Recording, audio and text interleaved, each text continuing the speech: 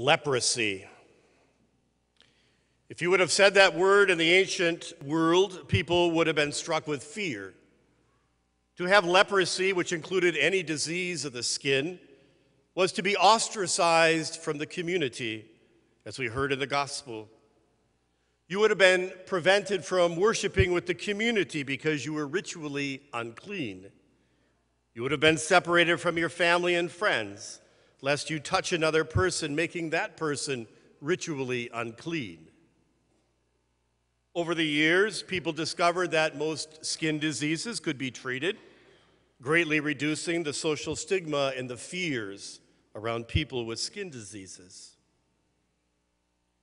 Do we have lepers today? I would suggest that people with mental illness can often be treated as lepers. You say the word depression or anxiety, and many people freeze or look away, or worse, question the validity of illnesses that cannot be seen. Those types of unhelpful responses and the shame they cause lead to a lot of mental illness going undiagnosed. That which is diagnosed too often goes untreated, and many who seek treatment find too few resources. All of this means that not everyone who needs help gets help, which can lead to all sorts of other issues: loss of productivity at work or school, loneliness, estrangement in families, use of alcohol or other drugs to treat symptoms, and too often self-harm, including suicide. When I last spoke about mental illness, despair, and suicide, I reflected on some of the causes affecting adults. But this is not just an adult issue. Increasing numbers of young people are struggling with anxiety, depression, eating disorders, and other mental health issues. I was talking with a family therapist this week who told me that her practice is full of young people, middle school, high school, college students, all struggling with life. She also confirmed a report that I had heard from others that mental health facilities at hospitals around the cities, they're full of young people. What is going on? First and foremost, if you take nothing else from this homily, remember this: mental health issues are real and must be taken seriously. And those struggling with a mental health issue need our love and support and access to good care. Mental health issues can result from a variety of factors, including early trauma, genetics, biochemical imbalances. They can also be the result of environmental issues, which is where I want to focus today. Many of you with teenagers share your concerns with me. They are overscheduled, running from event to event. Smartphones and other devices keep them plugged in 24/7. They must always be on.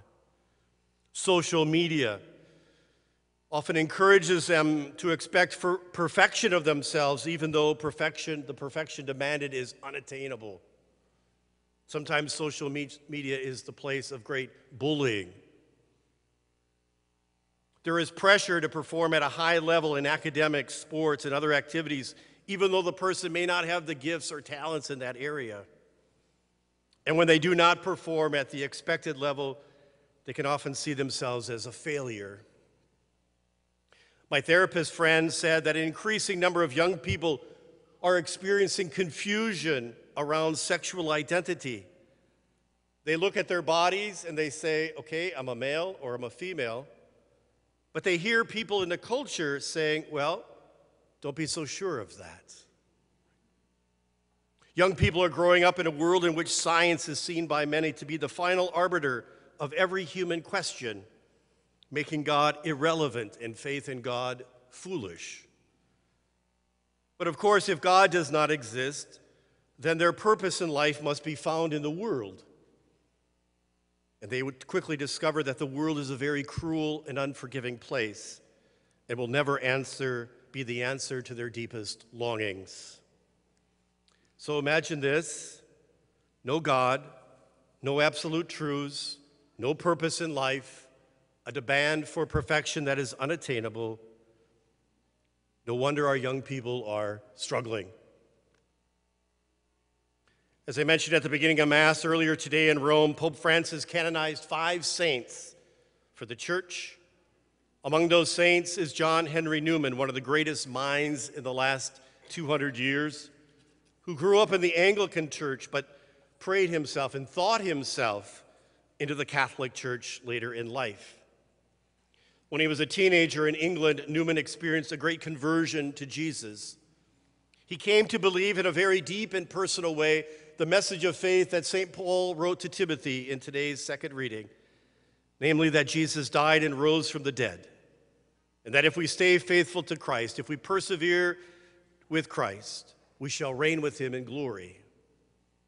Newman spent his entire adult life thinking, praying, preaching, writing about Jesus and the truths of our faith. Today as a church, we say with confidence that Newman now sees Jesus face to face. I took a class on Newman in the seminary studying some of his many works. Some of my favorite lines from Newman are on a holy card that you're going to be given as you leave church today. Newman wrote this: God has created me to do some definite service for him. He has committed some work to me which he has not committed to another. I have my mission. Young people, God loves you so much that he entrusts you with some mission that he's given to nobody else. Regardless of what you think about yourself or what anyone else thinks, God has not created you for naught, as Newman says. In other words, you matter simply because you exist. God did not make a mistake in creating you. As I've said to you in other homilies, God intentionally thought you and loved you into being. You are made in God's image and likeness, and you have dignity simply because you are. God has a plan for you and fills you with the gifts to fulfill that plan. That's awesome news, right? That's awesome news. But it's difficult to understand and accept unless we have faith in Jesus. By his life, death, and resurrection, Jesus demonstrates his love for us, shows us our dignity as human beings, and foreshadows our destiny. Where Jesus has gone, that's where we are supposed to follow. We live our life knowing that God is with us and desires our success. And even when we fall or turn away from God, God never abandons us, but searches for us as a shepherd searches for a lost sheep. Then he writes this great line: whatever and wherever I am, I can never be thrown away. That's a great line. And all of us need to come back to that line, especially when we are finding life difficult. When I fail a test, I cannot be thrown away. When I get cut from a team, I cannot be thrown away. When my boyfriend or girlfriend breaks up with me, I cannot be thrown away. When I do stupid things, like my parents did when they were my age, I cannot be thrown away. When I'm struggling with depression or anxiety or eating disorder, thoughts of hurting myself, I cannot be thrown away, not even by myself.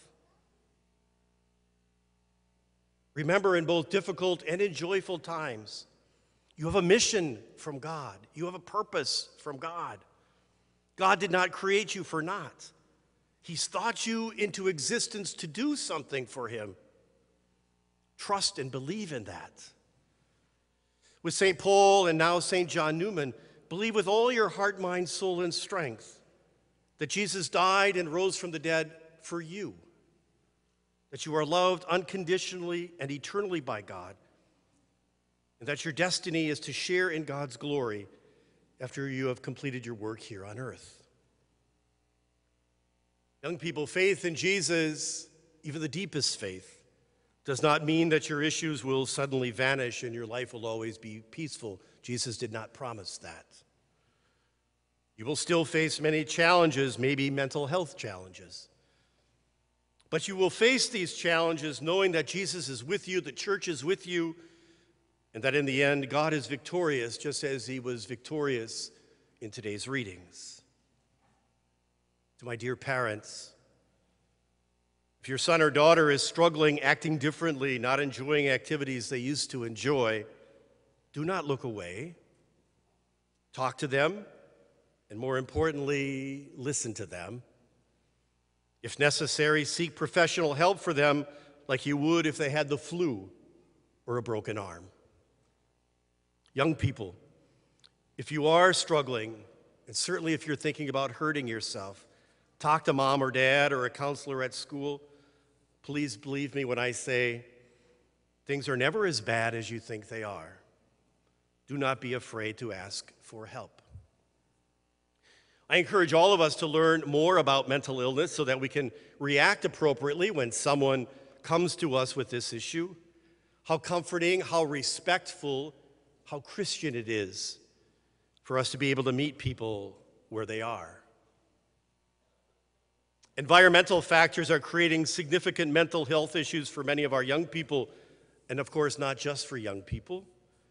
We need to reorder and reprioritize those factors if we are to live flourishing and full lives. A key to this reordering is for us to reclaim Sunday as the Lord's Day, making it a day of rest and recreation. Families on Sundays be at Mass together, pray together, have fun together, relax together, unplug together. Even God rested on the seventh day.